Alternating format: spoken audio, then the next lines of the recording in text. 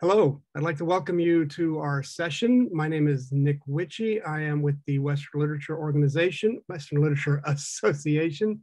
And this is our panel today. We're calling it Stuck in Motion, Movement and Placement in the American West. I will introduce our speakers as they prepare to make their presentation. So if you've joined in here at the beginning to get everybody to understand who everybody is, I'm actually asking you to scroll forward and find go to the talk if you want to attend a specific talk. Our first speaker is Scott Hendry. I just lost another screen. Scott will begin his doctoral studies in literature at the University of Arkansas in the fall.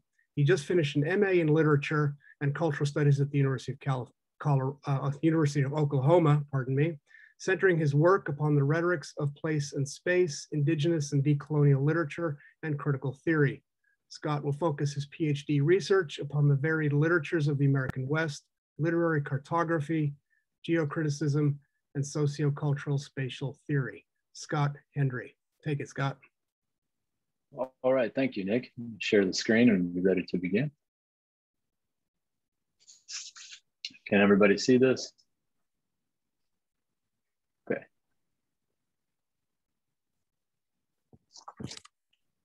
Places are essential to our narratives as we experience and navigate the worlds in which we exist. The central argument of this presentation is that place may be conceptualized as a storied event in process. Phenomenologist and geospatial philosopher Jeff Malpass states, quote, "The crucial point about the connection between place and experience is not that place is properly something only encountered in experience, but rather that place is integral to the very structure and possibility of experience," end quote. As we consider the novel There by Cheyenne and Arapaho writer Tommy Orange, I hope to show that place may be understood as a continuous unfolding process, and that within this open-ended process, it is instructive to interpret and represent place as a storied event.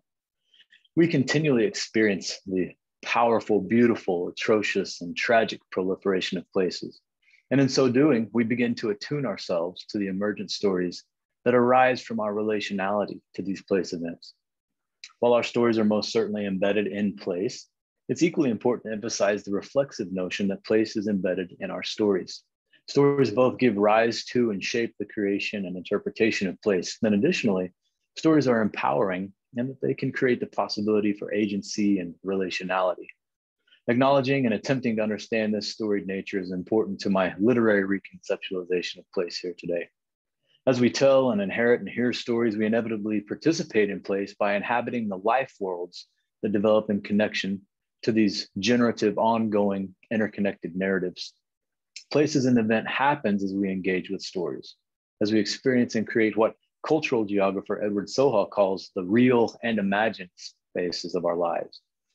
Stories are the vessels that enable us to experience meaningful being in the worlds or places within which we live. More often than not, place has traditionally been associated with physical localities that can be graphically mapped. The present reconceptualization suggests that place is exceedingly more than a fixed, limited geospatial sphere or location or thing, and that places may be potential event sites for both relationality and transformation. Stories enable us to inhabit worlds and experience transformation and relationality at sites and create and interpret geographies. And yet notions of worlds and sites and geographies may be understood in multiple, equally valid and important ways. What happens to the storied nature of place events if place is not interpreted strictly as a physical geographical location? How may place be both storied and an event if place means an urban or a digital space? How relevant is place today when we consider what Melanie Vincent Taylor calls, quote, "the unmoored sensibility of contemporary identity"? I hope to demonstrate that Tommy Orange's There has tremendous potential to greatly enhance our appreciation of the storied character of atypical place events. When we consider both the multi-generic life worlds the work presents and the novel's overt eschewing of traditional spatial or place-based sensibilities. Through an inventive blending of fictional narrative presentations and non-fictional meta-narrative commentaries, the novel creates representations of place and indigenous identity that enrich our notion of storied places, particularly when these places are urban. There creates an interwoven tapestry of contemporary indigenous lives in and around Oakland, California. The novel is comprised of 13 narrative perspectives and 2 nonfiction essays in the form of a prologue and an interlude. The book is a conglomeration of interrelated stories that unfold in a uniquely indigenous dialectic of place, placelessness, locality, spatiality, digital networking, and displacement. These native characters have not vanished. They're not artifacts. They've not disappeared. They're not ashamed, and they are striving and struggling and flourishing in their own places. They're legitimately and authentically native in all the ways we may interpret their disparate identities. Alcatraz and Oklahoma and Oakland and New Mexico and other places appear in the stories. And yet, as Choctaw and Pawnee scholar Stephen Sexton notes, quote, there effaces the place-based spatial logics that have long aligned authenticity with location in traditional and inevitably rural settings, end quote. One of the most notable phrases from there appears in the remarkable prologue. At the end of an account of urbanity, wherein we're told that for urban Indians, the land moves with you like memory, these sweeping claims are made. Being Indian has never been about returning to the land. The land is everywhere or nowhere. For many indigenous peoples, the land is specifically somewhere. For others, like the characters in there, the land may be distantly somewhere, but it's more everywhere or nowhere, more an unreturnable covered memory than a daily geographical spatial reality, more an urban or digital space than a rural or physical locality. And in this sense, the novel opens up the possibility of interpreting place as a consequential geography, according to Edward Soha's definition, a spatial expression that is more than just a background reflection or a set of physical attributes to be descriptively mapped. Significantly, the spatial expressions there do not nullify any place-based spatial logics. And as we reconceptualize place, we're not forced into a binary exclusivity, and that we must always and definitively identify a place as either 1, a geophysical site, or 2, a spatial expression, digital, urban, ceremonial, spatial expression not directly tied to locality. Instead, interpreting place events as socially constructed consequential geographies makes it possible for us to emphasize both conceptions and to do so, if necessary, at the same time. As we embrace the provocatively poetic assertion that the land is everywhere or nowhere, we may readily understand the urban narratives of there as spatialized threads. And I suggest that there creates possibilities for relationality, transformative activism, and social change in 3 ways. By 1, narratively digitizing and urbanizing the place. 2, spatializing identity in ways that develop indigeneity through technology and urbanity. And 3, creating the potential for social change via relationality and the creation of community through story by incorporating multimodal spatial expressions. Plenty of us are urban now, we read in the prologue, if not because we live in cities, then because we live on the internet, it says. Although the primary geographical setting of the novel is Oakland, many of the narrative presentations in there are oriented to place through technological modes or ways of being. The novel is centered upon carefully articulated presentations of decidedly urban places that are understood to be no less earthy or traditional than a rural landscape or reservation. Both the general place events of Oakland and the specific place event of the Big Oakland Powwow are urban spaces that are mediated to and by the characters in large part through technological storytelling. The urban geographies of the characters in the novel take on material form mainly in and through technological creativity or communication.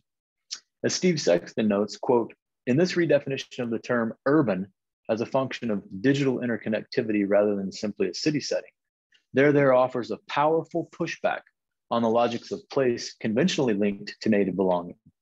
And yet it does not dispense entirely with the specificity and significance of place, end quote. The pushback is essentially an awareness of place as more than geography or geophysical location. The urban narratives become spatialized events, whether mediated through technology or other cultural forms, as places are engaged by the characters in multitudes of ways. These engagements happen in both physical places and digital spaces. And each place or space invites participation in their processual storied unfolding. There in its own manner and in unexpected ways, presents place as a storied event in process. Earlier, I suggested that there spatializes identity by developing and promoting indigeneity through technology. I think we witness this spatial development most clearly in the narratives of the character Dean Oxendine. Dean strives to create and promote indigenous community by documenting the stories of native peoples in Oakland. This project is one of anti-assimilationist self-determination. He invites Native Americans to participate in place and to consolidate an indigenous community by telling their stories. Of course, our understandings of place need not be limited to maps and official canonized histories. We may follow Laura Furlan and shift this conversation to think instead about new spatial encounters. As Edward Soha says, quote, "Our geographies, like our histories, take on material form as social relations become spatial, but are also creatively represented in images, ideas, and imaginings. Much like it does with place, the novel complicates notions of Native American identity. As Matt Cohen observes, quote, there offers a version of American Indian identity that comes without a master key of authenticity or cultural policing codes.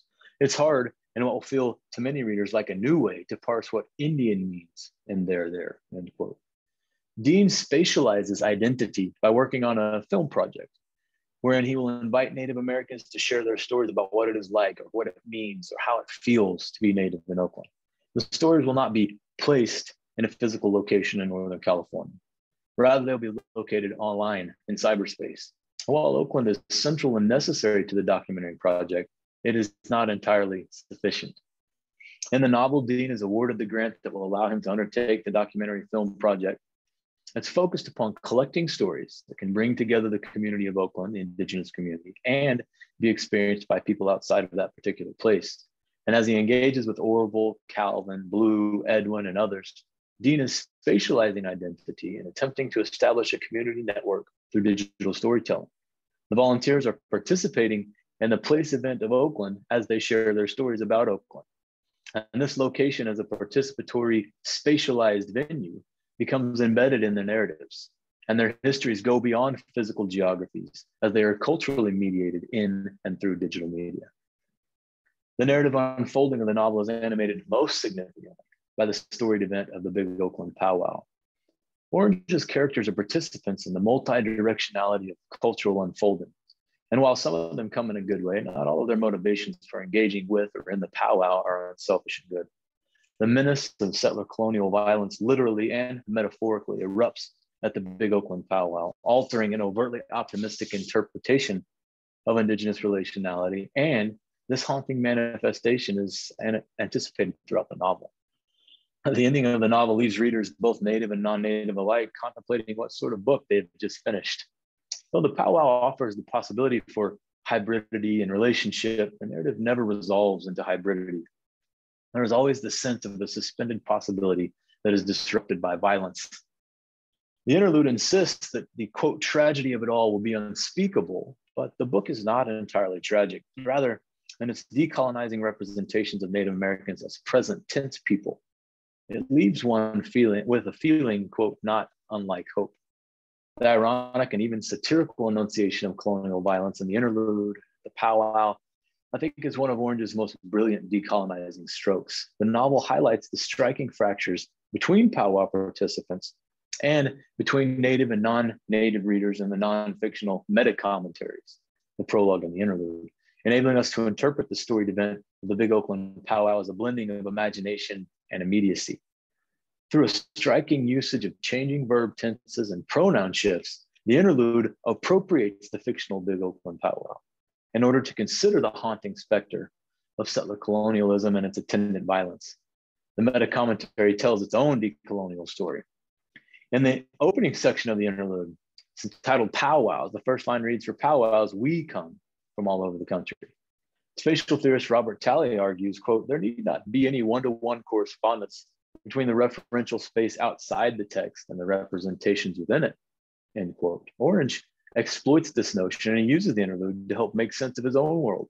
The reader recognizes that the commentary is identifying Native Americans as the we in the narrative, and that the powwow, the places where identities are self-determined, where this kind of intertribal gathering offers the means for what Wisner calls survivance, as an active sense of presence and a renunciation of dominance, tragedy, and victimry.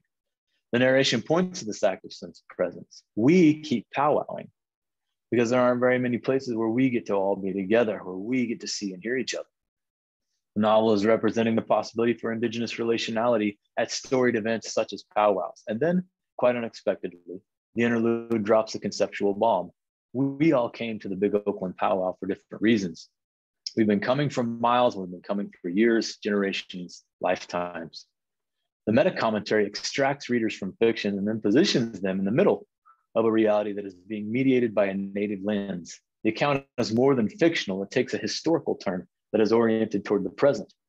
Now the interlude is telling a story that we haven't been telling all this time, it says, that we haven't been listening to. It's a story that in every way stands in distinct decolonizing contradiction to the official history of settler colonialism. The interlude then abruptly entraps non-native readers in the story. We is now juxtaposed with you. If you have the option to not think about or even consider history, whether you learned it right or not, or whether it even deserves consideration, if you were fortunate enough to be born into a family whose ancestors directly benefited from genocide and or slavery, maybe you think the more you don't know, the more innocent you can stay, which is a good incentive not to find out. Settlers are now unavoidably being unsettled. The you of the narrative refers to non-native readers who have directly participated in the colonial project. The you of settler coloniality is being confronted. By accident of birth and the implicit and often explicit avoidance of historical acknowledgement, the interlude is saying that these non-native readers contribute to the degradation of non-settler others and to the continued marginalizing of subaltern individuals. Orange's decolonizing literary project is herein enacting social criticism. The interlude and prologue both identify areas where people are dispossessed, marginalized, oppressed, or cast out. They emphasize these situations through artistic expression and narrative representation, and they invite native and non-native readers alike to become involved in the complex processes of reconstructing these instances of oppression. The work challenges us to interpret the violence and disharmony that explode at the Big Oakland powwow as a manifestation of timeless and placeless settler coloniality that shades contemporary experience. The novel is a self-determining performance of transformative activism. It embodies a counter-narrative and it challenges non-native readers to reorient their notions of native identity and agency. It acknowledges that after the disruption of settler colonialism, quote, the history of what actually happened became a new kind of history, end quote. There participates in a counter-history, and it offers alternate narratives of Native Americans as modern, relevant, and alive. These narrative presentations attempt to transform Native Americans' relationships to place and their identities from the past to the present, from archaic and isolated imaginings to a sense or feeling of vibrant immediacy.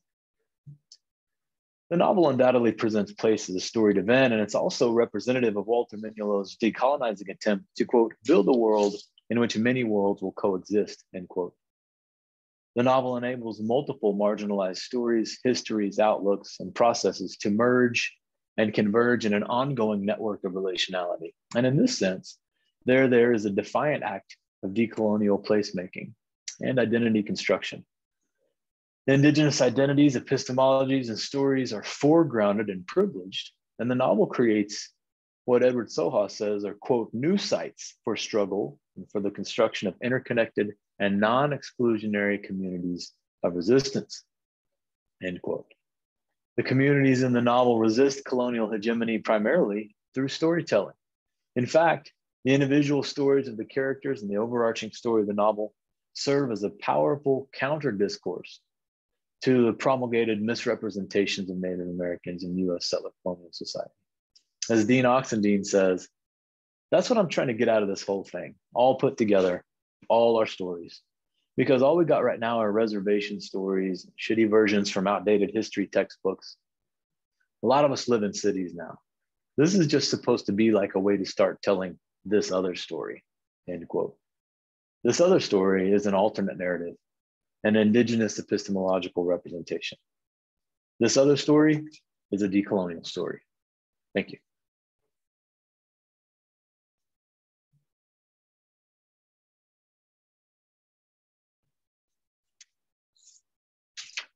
Excellent work. Thank you, Scott. I'll also point out that we have the participants in the session we'll have some conversation and some Q&A after the three presentations.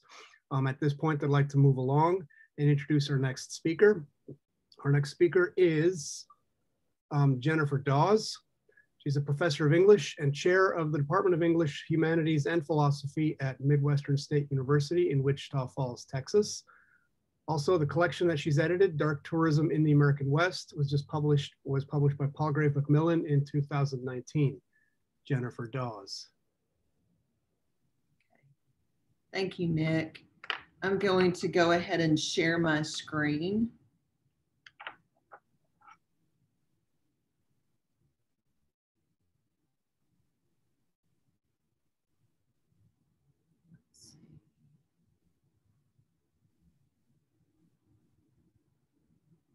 Okay. Move everybody out now. Okay. The title of my presentation is Reflections on Dark Tourism and the Carceral Landscape in the American West. Prison tourism as a subject of academic study is a subset of dark tourism research. In 2017, Palgrave Macmillan published a lengthy volume on prison tourism. The Palgrave Handbook to Prison Tourism as part of their dark tourism titles.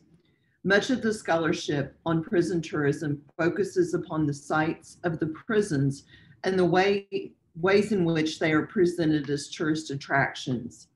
In this essay, I consider two different types of sites of prison tourism: the physical places where carceral history is narrated and presented for public consumption, and the virtual spaces that provide information, but on the surface seem to lack context.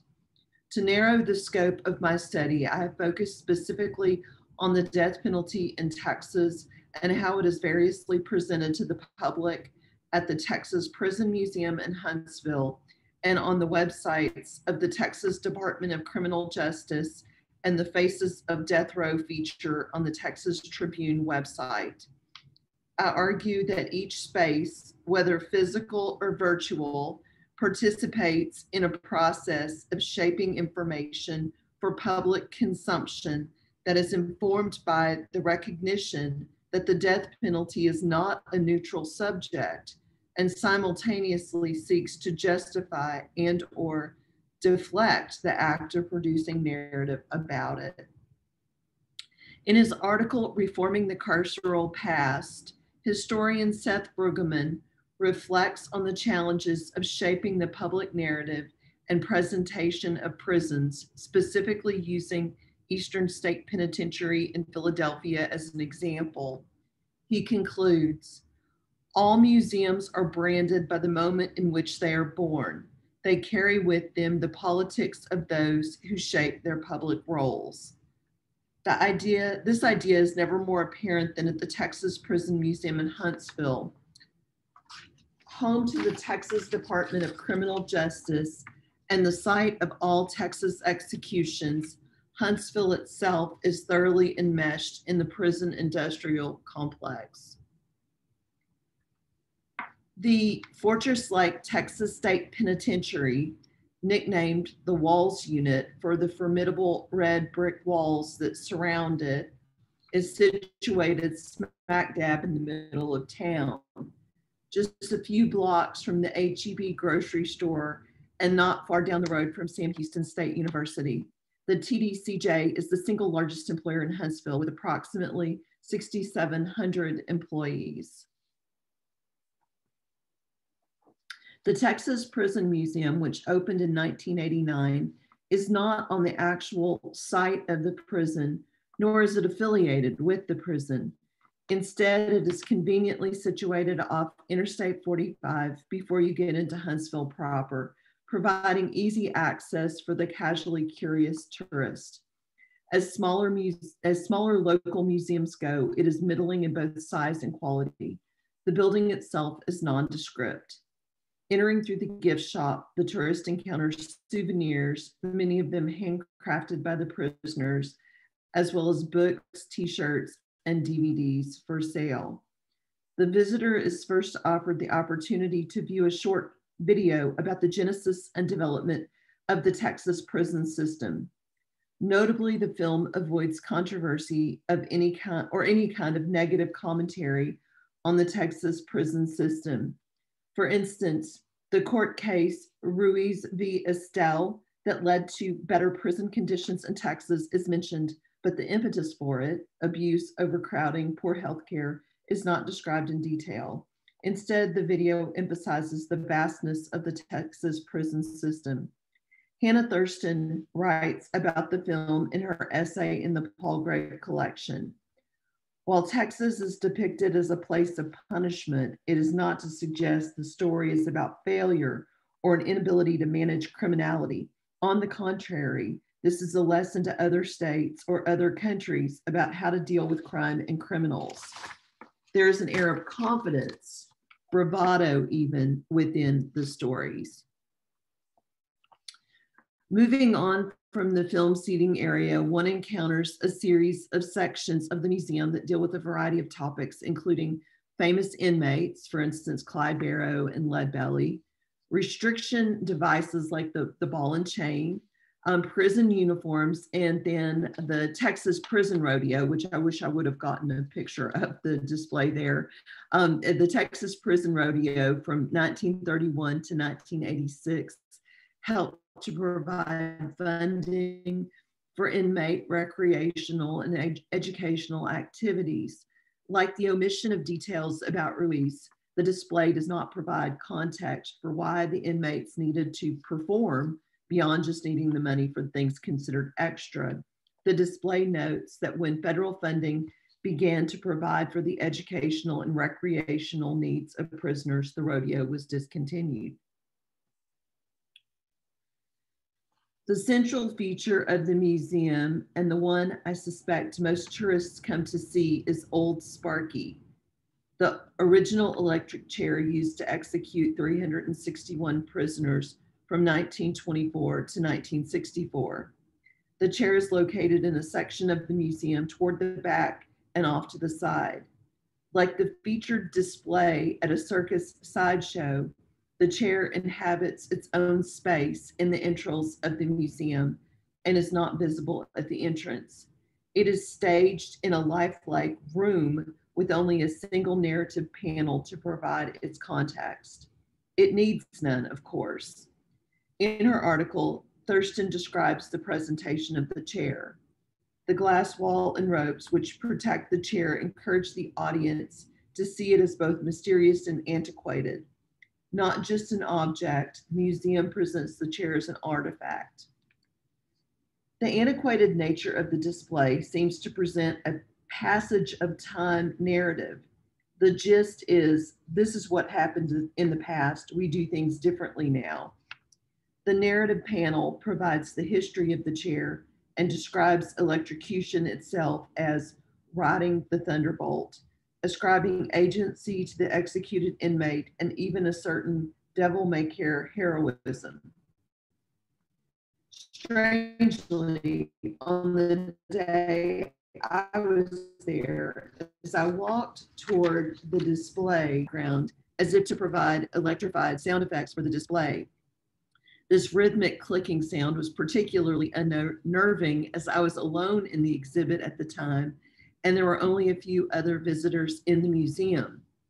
Upon wandering behind the walls of the execution room, I discovered that the sound is the unintentional effect of a display of wooden objects handcrafted by inmates, one of which appears to be an electrified mallet perpetually swinging toward a ball that is not there.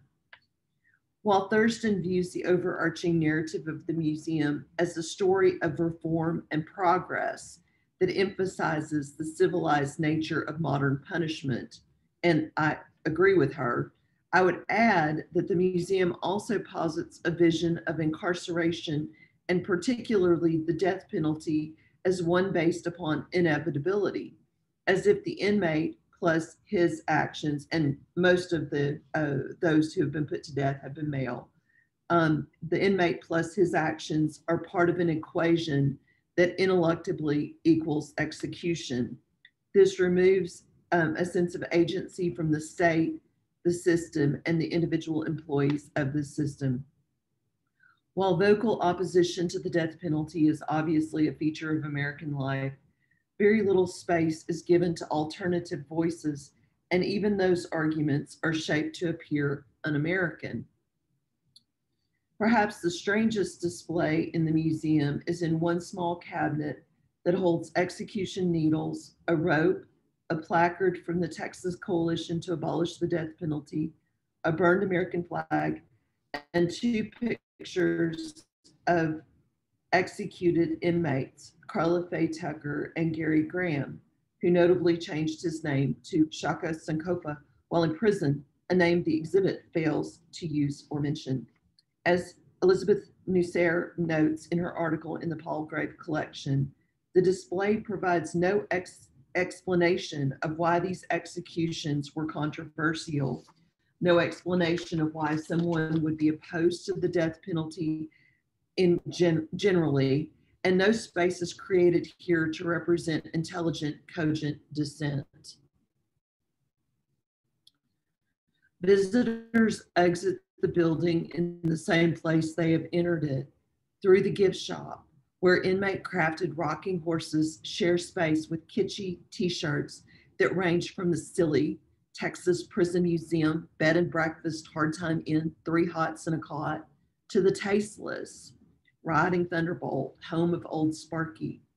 Thurston notes that the, quote, comic tone serves to normalize the more severe elements of Texan punishment practices.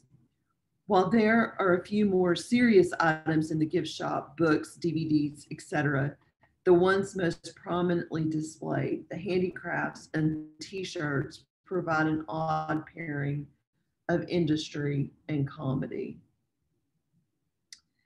In contrast to the Texas Prison Museum, the death row information website of the Texas Department of Criminal Justice and the Faces of Death Row feature on the Texas Tribune page both offer far less mediated experiences of Texas death row.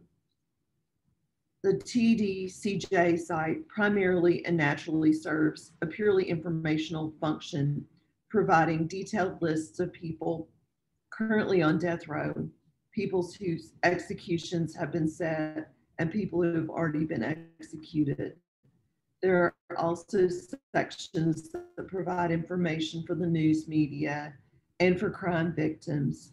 Everything is presented as straightforward information with little context beyond just the facts. In contrast, the Texas Tribune Faces of Death Row website presents information to the public as a form of public accountability, a kind of witnessing of lawful death. The Texas Tribune tracks both the actual executions and the numbers of execution drugs the state of Texas has in stock. The site features a header that allows the viewer to filter inmate information based on years on death row, race, age, sex, county of crime, and whether or not their execution is scheduled. The purpose of the site is clear from the blurb at the top of the page that mentions Texas's preeminence in executions, the inmates' years on death row, and the high numbers of Black inmates on death row. Scrolling down the page, line after line of inmate photographs make the last point apparent. The photographs of the inmates are clickable links that provide information about each inmate. The execution drug tracker is touted as a new feature on the website. The tracker provides information about numbers of drugs, expiration dates, and scheduled executions, as well as context surrounding the use of lethal drugs for execution. As well-known pharmaceutical companies like Pfizer refuse to supply drugs for executions anymore, the state has been forced to seek out compounding pharmacies for their supply. While a 2015 Texas law ensured the privacy of anyone involved in an execution, the Tribune's stated purpose in providing the drug information is to, quote, promote transparency.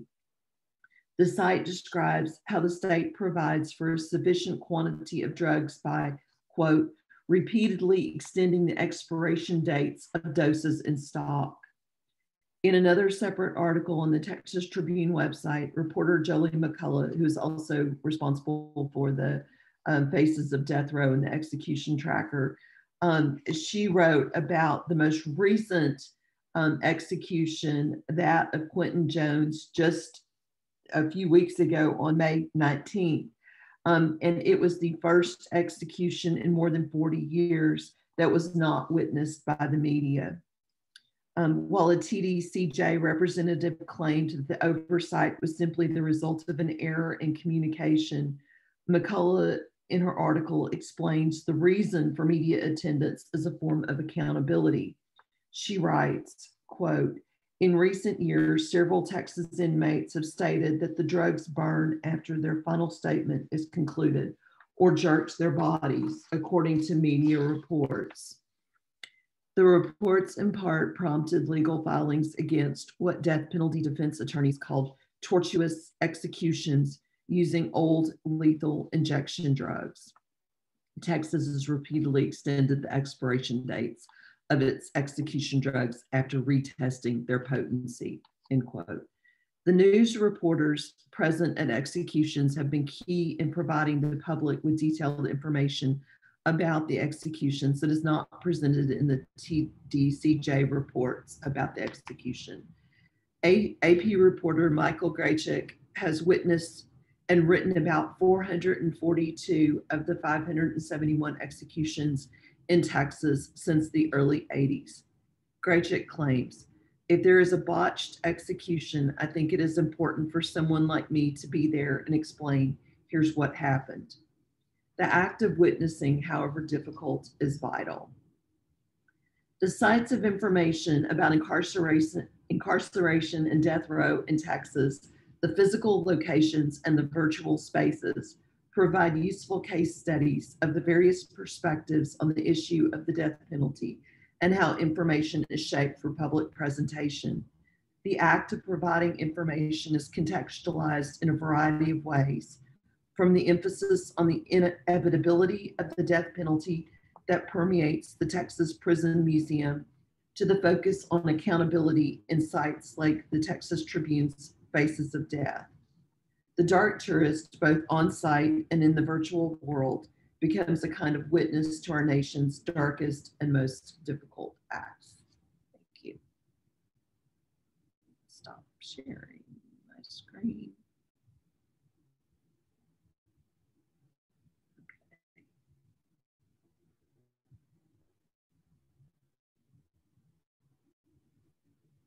Thank you, Jennifer. That was very interesting. I look forward to some of the conversation that we're going to have afterwards. Same with Scott's paper too. I didn't neglect to mention earlier. Thank you. I'll move on now to our third presenter. Jennifer Tuttle is the Dorothy M. Healy Professor of Literature and Health at the University of New England, where she directs the Maine Women Writers Collection, an archive of women's cultural production in and about Maine. Her published work includes 3 edited or co-edited books on Charlotte Perkins Gilman, including the first recovered edition of Gilman's 1911 Western, The Crux, along with myriad articles and essays on American women's writing and literary recovery, archival studies, health humanities, and the US West. Our presentation today is taken from a chapter in the forthcoming volume, The Routledge Companion to Gender and the West, edited by Susan Bernardin. Today's talk is also drawn from her current book in process, titled Unsettled Empire, American Nervousness in California Women's Writing. Jennifer is also a former editor and co-editor of Legacy, a journal of American women writers. Jennifer, the floor is yours. Thank you very much. And thank you again, Nick, for all you've done to organize this and for getting up so early. Just really, and thanks to everyone who's here. So I'm going to share my screen so you can see my PowerPoint. Okay. So the title of my talk is Riding the Rails in Edith Eaton's West. In 1903, Edith Maud Eaton moved from Seattle to Los Angeles to assume a post as journalist and stenographer at the California promotional newspaper, the Los Angeles Express. This was Eaton's second stint in LA and only her latest move in an itinerant existence that ranged from the Atlantic and Caribbean worlds across North America to the Pacific coast. Since passing my 20th year, she confessed to Charles Fletcher Lummis in 1900, "I have been a sort of rolling stone. I'm always coming home and going away." Born in England to a Chinese mother and white British father, raised in the US and Canada, Eaton characterized herself autobiographically as a Eurasian woman, yet marked herself textually via diverse pen names in myriad registers of race and gender. She's best known for her work published as Sui Sin Far. The theme of motion provides an apt framework for interpreting Eaton's only known travelogue, Wing Sing of Los Angeles on His Travels, published serially in the LA Express between February and July of 1904. Although Eaton herself undertook the journey described in the narrative, the author is identified as a merchant using the pen name Wing Sing, who recounts his effortless movement largely by rail from west to east and west again, as well as back and forth across the US-Canadian border. Eaton uses this figure of the California merchant to imply a counter-narrative to exclusion and defy racial fantasies about the American body politic, while also charting the outer boundaries of Chinese agency in North America. While in Los Angeles, Eaton continued to produce the sympathetic ethnographic journalism on behalf of Chinese immigrant communities that she had undertaken along with similar short fiction elsewhere. Although she moved in and out of the United States over the course of her life, she pursued the entirety of this work from her first publication in the late 1880s until her death in 1914 in the shadow of the Chinese Exclusion Act. Eaton would have noted at the time the increasing tensions between the United States imperial ambitions in China and its draconian enforcement of Chinese exclusion at home.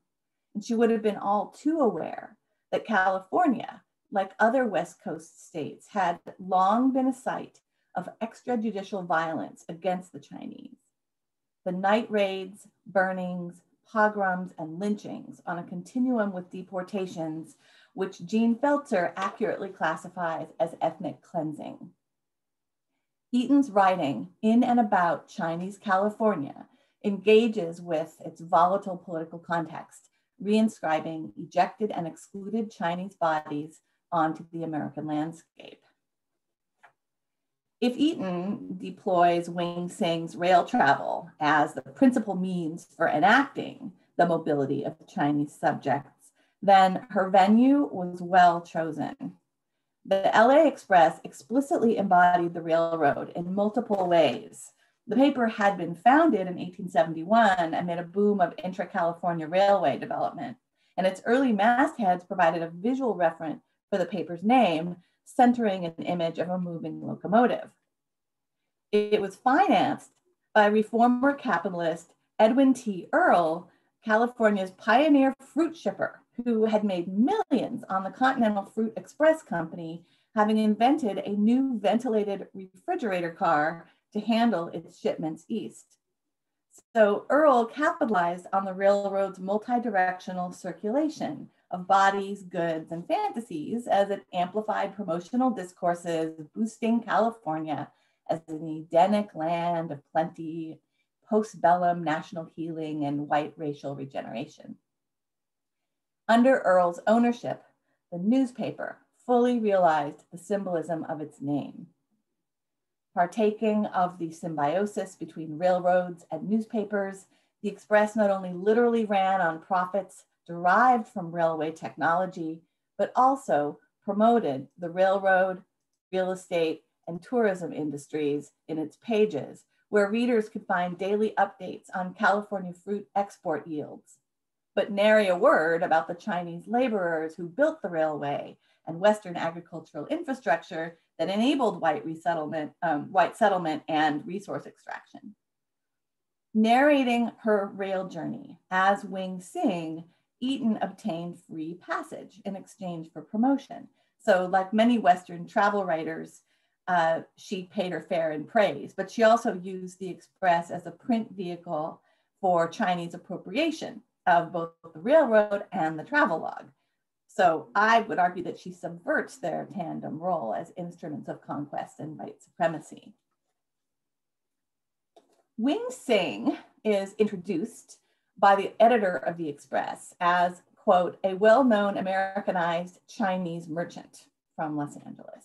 And as such, he's a convenient narrator for the story that Eaton seeks to tell, because he's free to travel across national borders and within the space of the United States. Although exempt from the exclusion that bedeviled laborers, merchants still endured rampant xenophobia, including the pathologization and racialization and surveillance of Chinese bodies. And merchants were also, as Arnold Pond puts it, middlemen in international East-West commerce. Chinese immigrant merchants like Wing Sing were thus liminal figures who embodied corporeal and geopolitical contradictions. As I will presently show, in choosing this California merchant, this middleman, as her narrator and booking him passage on the railway, Eaton invests in a thematic of motion. From this vantage point, Wing Sing sitting on the train, he mediates across categories of race, class, and gender in a challenge to the surveillance technologies of exclusion. Although he's a merchant, and this is kind of the overall structure and thesis of my longer essay. So he's a merchant, but in the first eastward trajectory of his journey, he embodies and articulates grievances of excluded Chinese laborers with whom he shares racialized status. Although he's a Chinese, on his return voyage west, he undertakes an elite settler colonial venture, appropriating a corporeality coded as white. Wing Sing is then a capacious figure through whom Eaton implots a subversive and ebullient Chinese mobility that exceeds both the orthodoxies of exclusion and the prevailing mythologies of the West. The eastern trajectory of Wing Sing's journey begins in Los Angeles and ends in New York City, and overtly replays common tropes of elite rail travel. Because my focus today is on his westward journey, I have time only to summarize my claim about the eastbound segment. Wing Sing moves north from LA to San Francisco by rail, then to Washington State by steamship, then from Seattle to Vancouver, Canada, again by rail. He proceeds to travel east to Montreal on the Canadian Pacific Railway. Then he moves south to Manhattan, also by train.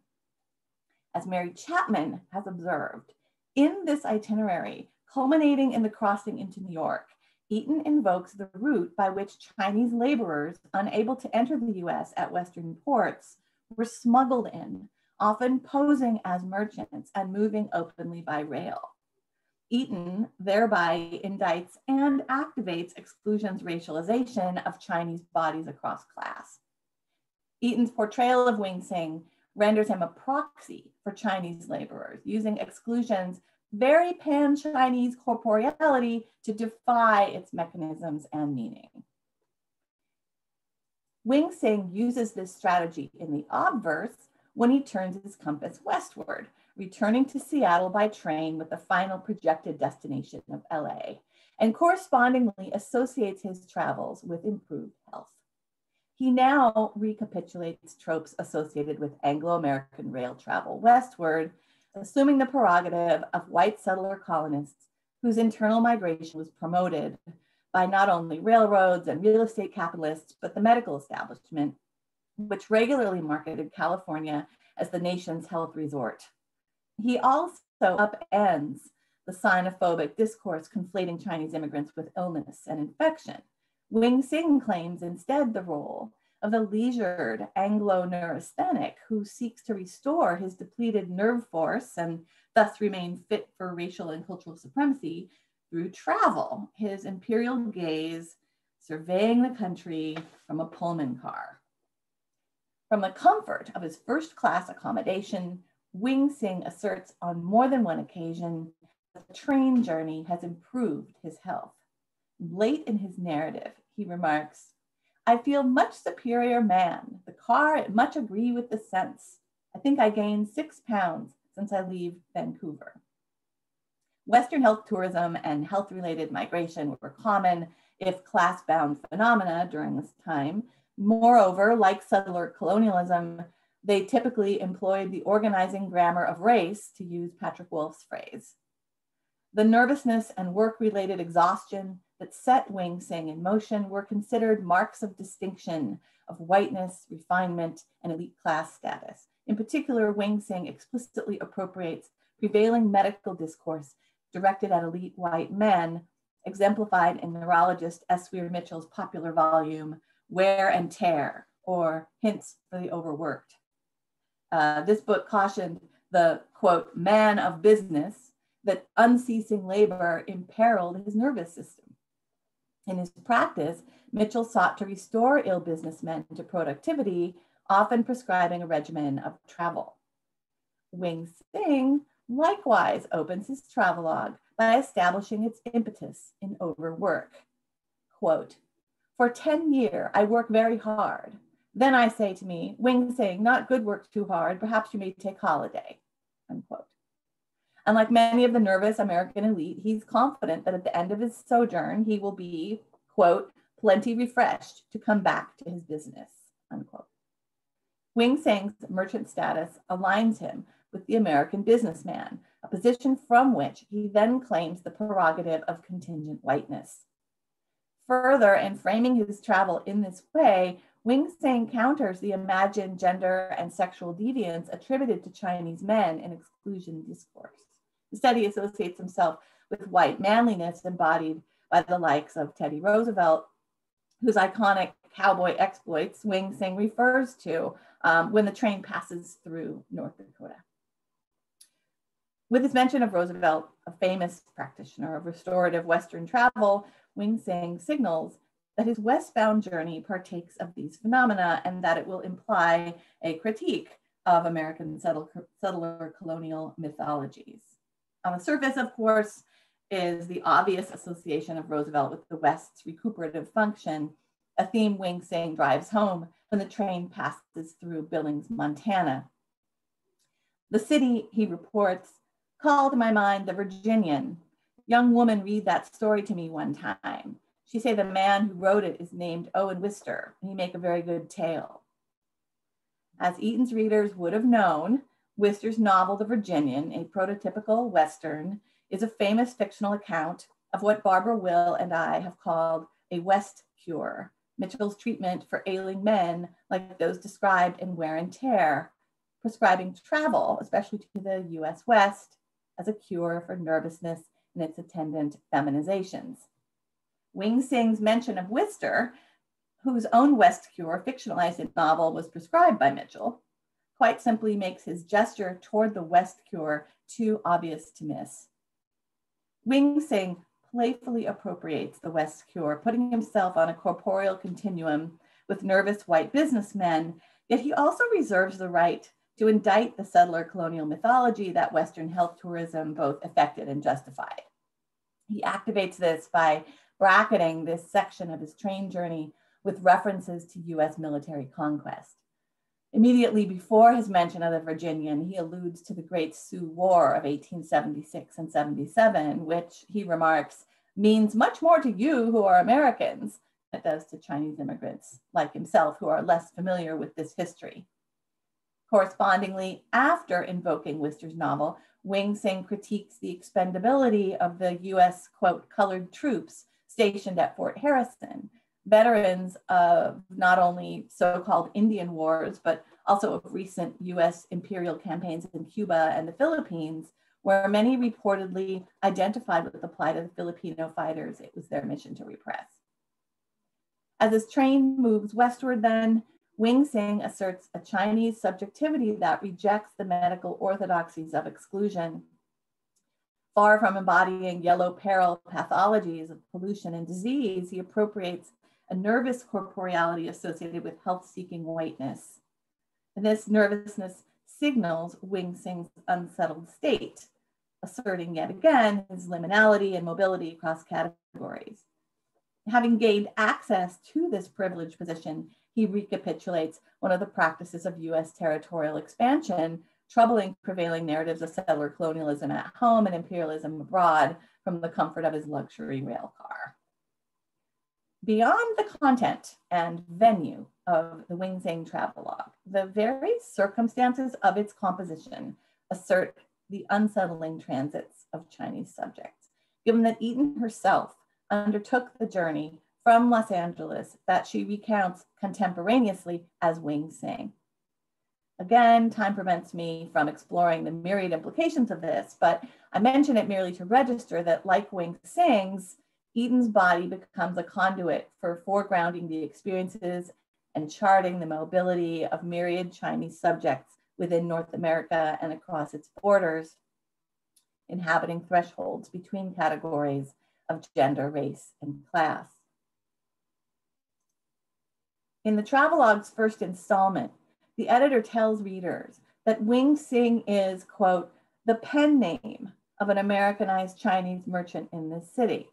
In other words, it is Eaton herself who is that Americanized merchant. Just as Chinese merchants were middlemen navigating the tensions of exclusion, so Eaton serves such a function. And while this mediating role gives Eaton a platform for advocacy, it also exacts a heavy toll, something she explores at length in her autobiographical writing, where she discusses the nervous sickness that she attributes to bearing the cross of the Eurasian as the imperiled connecting link between East and West. Wing Sing of Los Angeles on his travels, only recently made easily available in reprint thanks to Mary Chapman's excellent recovery work, and thus seldom studied, is a unique and important piece of Eaton's oeuvre that warrants further critical attention.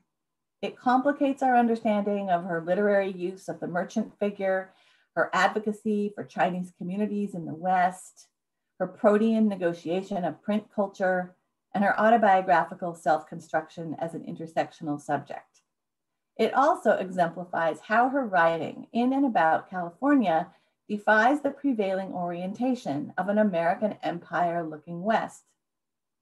Exploiting the movement allowed by the railway and the travelogue, she foregrounds the perspectives of Chinese subjects who venture eastward to and from California, across oceans and national frontiers, and whose nervous bodies move freely in anti-imperial transits. Eaton situates California not as a site of contagion from the East or a gateway to US imperial dominance in the Pacific, but as a nexus of vibrant, mobile, and vested Chinese subjectivity in North America that counters and exceeds prevailing mythologies of the West. Attending to Eaton's work, therefore, may help to reorient critical paradigms about California's place in the national imaginary and the larger Pacific realm. Thank you.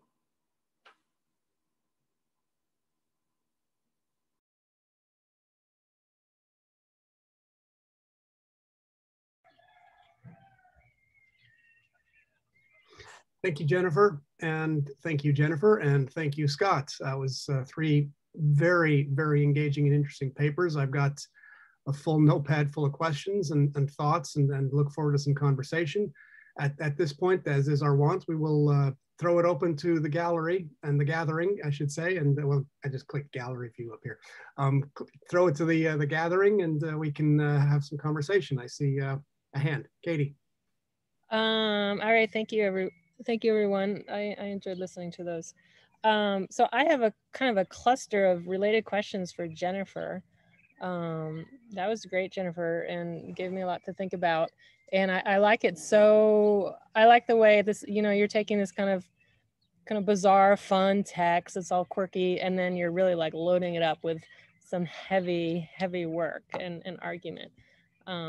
So that's impressive, and I look forward to reading that when it's done in your whole book. So your related questions, you know, you refer to, it was funny at the very moment where you had the phrase about the organizing grammar of race, it was at the same time on your screen, you had was actually the first quotation that you gave us from the Texas South, and that came pretty late in your talk, right? In which we see that really butchered grammar. I feel much superior man. I think I gained 6 pounds, et cetera, et cetera.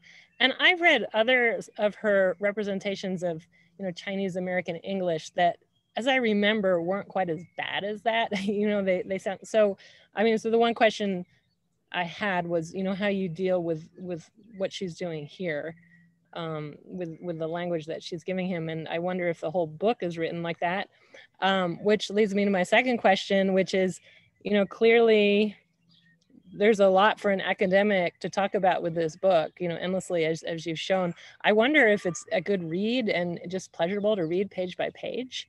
And then just thirdly, as just an aside, a book that this reminds me of a lot is Yone Noguchi's American Diary of a Japanese Girl, where here we have a Japanese man pretending to be a Japanese girl who is also in California, also doing some rail travel, also having some idiosyncratic English, although in his case, that was his own English, that, you know, as he had learned it. So a little bit different. So that's sort of my cluster of thoughts about that. Thanks, Katie. Those are really, really interesting questions and wonderful insights and comments. I think it's so interesting that the accidental confluence of the quotation about and that quotation. And I will tell you frankly that, you know, this is not an unproblematic text. There's so much that I did not have time to talk about today. But, you know, increasingly as we learn more about what Eaton published, you know, when she was first recovered for the modern age, we talked about her as Sui Sin Far, and we thought that that was who she was. And then we increasingly came to realize that, you know, well, really that was a pen name very distinct from her autobiographical identity. And then further, we came to realize that, no, I mean, every single day, right, there's more and more of her work being recovered, where we realize that she's writing under all of these different guises and different pen names and different types of characters. And, you know, there's a way in which her embodiment of this Chinese subjectivity that's marked as Chinese, it's interestingly very different from the Sui Sin Far pen name, where there is not this kind of, where there's this very assimilated, right, kind of standardized kind of grammar that her voice uses, whereas with Wing Sang, it's much more of a caricature, and it's troubling in that sense. And so, you know, I think that this is we're still young in the scholarly conversation about this text. I mean, we've known about it for decades, but it has not been in any way easily available, especially not altogether. And so, you know, I'm really going to be looking forward to seeing what other people do with it and what directions they take. For my case, I will just say that the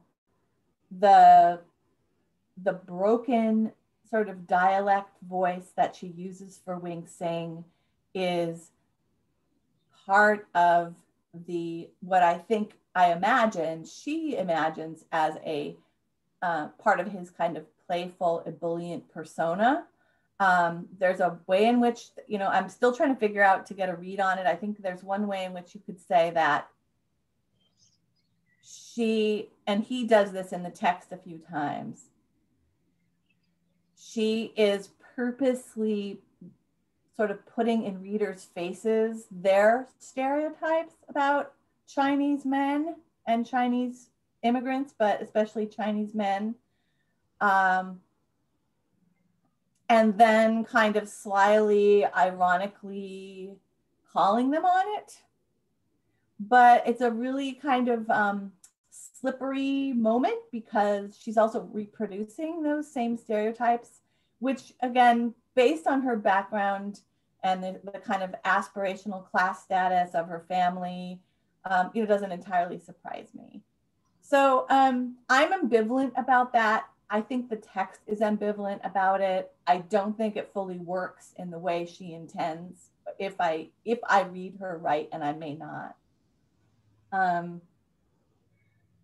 But your question is leading me to, I really want to think more about it in the context of Woolf, because that is kind of blowing my mind.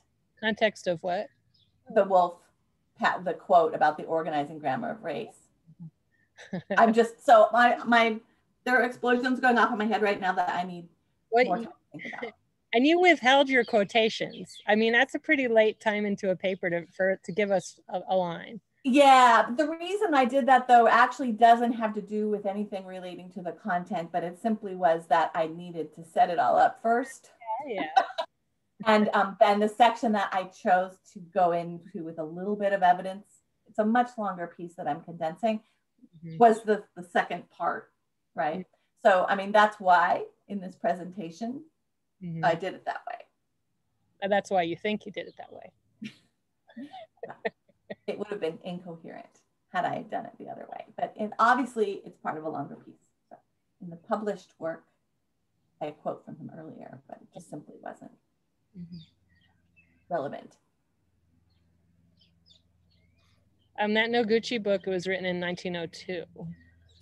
Oh yeah, thank you. I forgot about that. That is a really, really interesting connection too. Not so long before. Yeah.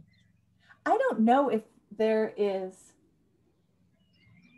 anyone who has written about that in comparison to Eaton. No, I don't. There hasn't been. I don't remember anything anybody putting those two things together. Well, they should. Yeah, I mean. Not me. I'm done with Noguchi. I'm here working on the American Diary of a Japanese Girl, and I'm done. But yeah, I mean, there's really a lot of links between that book and the one you just talked about. Yeah, thank you for pointing that out. I'm going to kind of think about that again. I really appreciate your questions are giving me lots of food for thought. Very good. If I may, I'd like to jump in here and ask a question of Scott. Bring this back around to some of our other conversations. Scott, a fascinating read, and I'm looking forward to reading this novel. I haven't picked it up yet because it's always struck me that I think you had a quote from the main character of Thereabouts. All we have is it's just these, what is it called, like tired reservation stories or such things. Yes. I was actually, up until you mentioned that quote, was wondering how in a sort of meta-literary way or self-referential way there situates itself against some of the chestnuts of most syllabi that most academics put together to teach Native American literature, which would include, say, a Mama Day or Silko, and some of these others that have given rise to this idea that recovering a particular kind of place is a particular kind of identity recovery, and how there situates itself there. Particularly, I was thinking of Mama Day, which has a very lengthy urban section in House Made of Dawn. House Made of Dawn. Thank you. So the name was just escaping me, and that's now recorded indelibly for the rest of history right here. But but I was wondering about that connection, about sort of how, aside from that, just that quotation, how the text itself plays with that connection or that history. Sure, that's a great question, Nick. In the survey, Indigenous literature surveys, you'll have the initial forebears of the Native American literary renaissance, like Moma Day and Silko and James Welch that you mentioned, and then you have this different, and however people want to categorize them, new waves of literature and poetry that are coming out. And Orange's novel sets itself to be sort of in contradistinction to, I think, ongoing misrepresentations of Native American life in 2021. I mean, the novel came out a few years ago and was, of course, runner-up for the Pulitzer for the Pulitzer Prize. But, you know, Tommy has stated over and over that his intended audience was for Native Americans, but he anticipates non-Native readers throughout, particularly as I mentioned with the interlude and the prologue. And so it's not, he said in an interview that I read that, you know, that he and the people that he were engaged with in Oakland and the Bay Area never get away from the reservation, and yet they have a way of being and a life that is distant in so many places from, you know, what we might consider to be traditional rural Native American experience. And so when he has that quote, you know, the first one that I'd put up, "The land is everywhere or nowhere," I think he's wanting to, you know, offer a counter discourse. And then when he says all we have are these stories, these outdated history textbooks, you know, he's wanting to set this entire interwoven set of narratives of these 13 or 14 different perspectives in contradistinction to that sort of presumed way of understanding Native Americans as from the past or archaic or outdated or extinct or vanishing. And the novel utilizes, you know, an urban setting, and then even more so, it seems that the author really intentionally utilized digital networking and spaces and non-traditional thinking about place to say there are other stories that need to be told and need to be heard. And so I think in that regard, it does set the novel itself sets it and then contemporary Indigenous existence in contradistinction to those harmful and outdated representations. I'm fascinated by the idea of a novel fictionalizing digital spaces and online experiences. I'm assuming I don't know if there's an e-version of this novel available one can read on one's iPad, if there are links and things. There is. Okay. Yeah, I've got the Kindle version too, so it's helpful. and is it hyperlinked, or is it just rendered in the way a Kindle would say render, you know, Great Expectations or something like that? it's a multimodal, so you never know. Okay, cool. Thanks.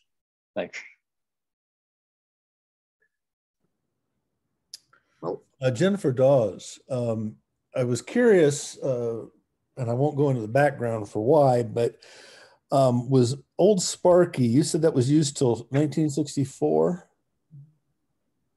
Yeah, I believe that was the date. Was that the year that Texas banned the electric chair?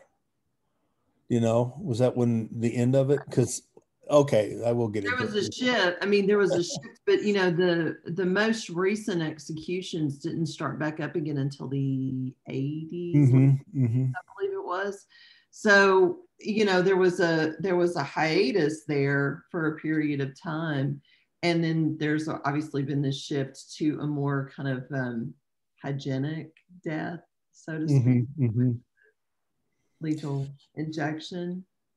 Yeah. But of course, as you see, there's problems with that as well. Of course, I can look that up, I suppose, easily enough too. Yeah. But I was curious because McCarthy in No Country for Old Men has Sheriff Ed Tom Bell, a novel set around 1980, the beginning of the Reagan years, not by accident, I don't think, but Bell talks about attending an electrocution. And then somebody had pointed out in one of the articles I read that there were no electrocutions at the time, supposedly. But yeah, no. I forget if he names the year, because Bell's been sheriff long enough, it could have been before 62 or 64, excuse me. So I don't know. It's such a visual image, you know, and to use that, even if it's not historically accurate, I mean, you use that for a reason. Electrocution is so much more visceral, I guess. And yeah.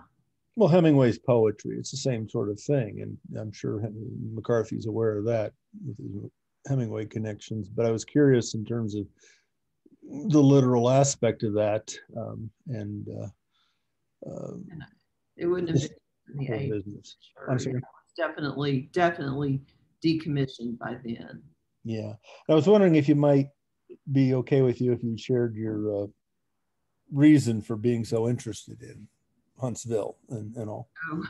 Well, and I debated whether or not to talk about this in the essay because it feels very like confessional, but I had a very good friend on death row and who has since been executed. And so it made me more interested. I also was involved with the Texas Coalition to Abolish the Death Penalty back when I first lived in Texas. And so that's part of my impetus for working on this, but I also am hoping to work on a collection of essays about dark tourism in Texas. Since I was going to do Arkansas, I was living in Arkansas. I'm living in Texas now. So now it's Texas. So those are kind of my multiple reasons for that. When he was one of the 44% of African Americans, as I recall. Yeah. And so when I ultimately write, what I would think of as more of a publishable version of this essay, I plan to include a mention of that. I'm not exactly sure how.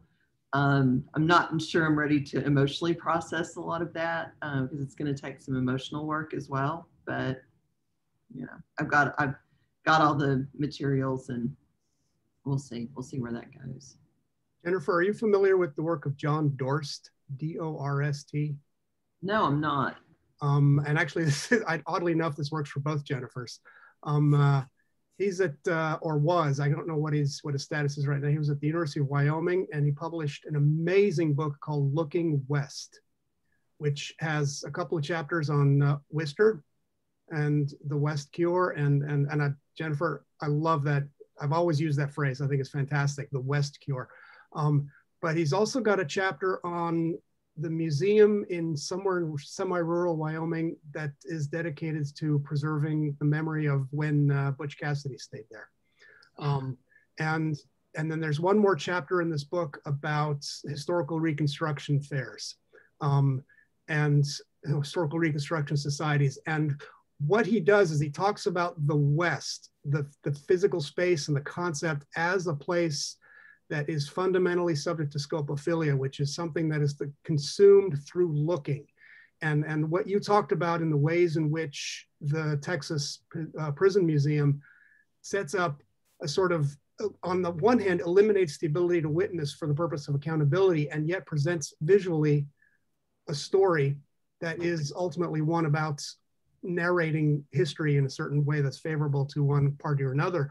It's very much in keeping with this idea of the consumption of the West through the gaze. And in the carceral context, certainly when Dorst talks about in his chapter on Butch Cassidy and the prison in Wyoming, I can't remember the name of it, the ways in which some of the yards around the building are like little all-American white picket fence, roses climbing in the way the garden is tended visually to become a part of a normalizing story.